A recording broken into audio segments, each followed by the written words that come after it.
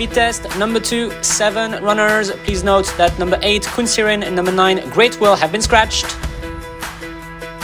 They're off for the second time trial of the day with a very wide exit from Sicha. Rest of the horses are going. It is Pook who takes the lead. Janshai and Sangrung are in second position. In the center of the track is Vitsanu and Coco Love. In front of Concorde, next comes Utah along with Fleeta, and Sicha is still wide out in last position. Horses are now about to enter the final stretch under the lead of Pook. A second position for Janshai and Sangrung going very easily on the outside. The third position is now for Concorde and One Mongkol. The fourth position is for Coco Love and Vitsanu in front of Fleeta. Next comes Utah and still Sicha at the back of the field. Mid-final turn, it is Janshai who has now taken the lead for Sangrung. Second position for Pook in front of Concorde, who is coming back. Coco Love is in fourth position in front of Fleeta. Next comes Utah and still Sicha at the very back of the field.